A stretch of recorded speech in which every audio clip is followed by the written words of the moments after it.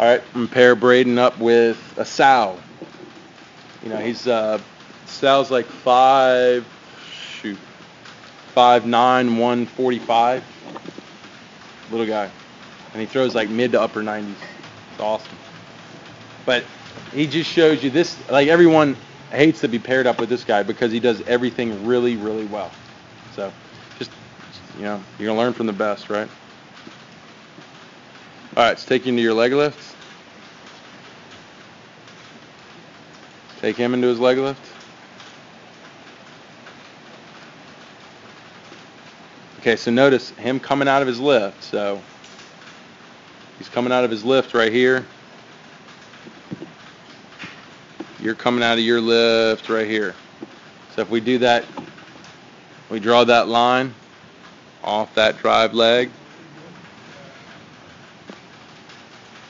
Okay, you can see you're a little bit more balanced up. We can see his force vector is already pushing down. Yours is maybe even pushing back. Okay, let's take you into your load.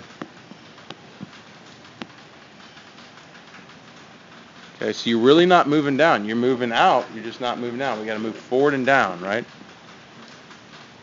So lift leg knee breaks your front hip. Let's take him. Watch him. Similar to Brandon too. Watch how they kind of fall down into as they move down the mound.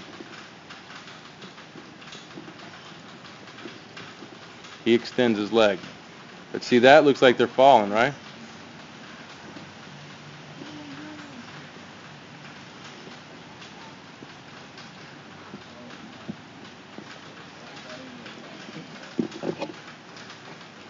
All right, so look at the point where, let's go a little bit back right here. Okay, let's look at the force vectors here.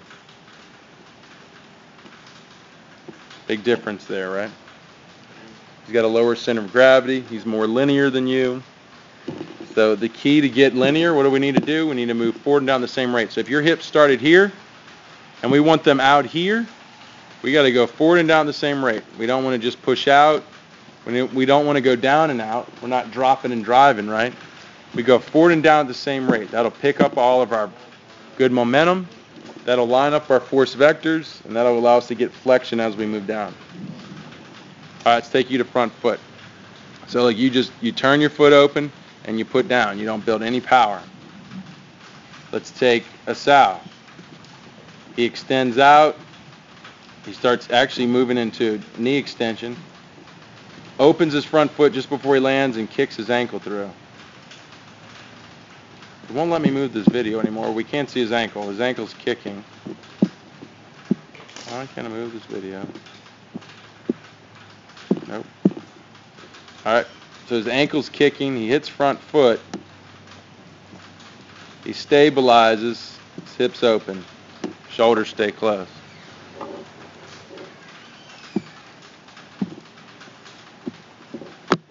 There it goes. Okay, well, let's watch his ankle here. I'll go back. So he kicks that ankle out and then goes into front foot right after. Hips open as the arm's coming up. Notice how see how the arm's cocking up as the hips are rotating? Also notice this too. Look, hips are closed. Hips start rotating before he even touches down. So there's those hips rotating right there. And he touches down and they slam open as that arm cocks up. So look at the difference. What are the difference between you two at front foot? In that bigger stride, he's got that, he's fully extended on the drive leg, triple extension. Let's see when your hips open. Your hips open right here. Look at the difference between your hip-shoulder separation when your hips open. Okay, then when he goes into shoulder rotation, see that external rotation. Okay, look at his great front leg extension, optimal external rotation. And look before pitch release. Look how he continues to extend that front leg. He almost breaks it off, right?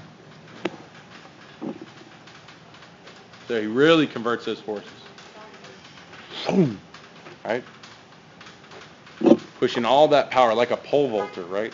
Up the bar, up the body into the ball.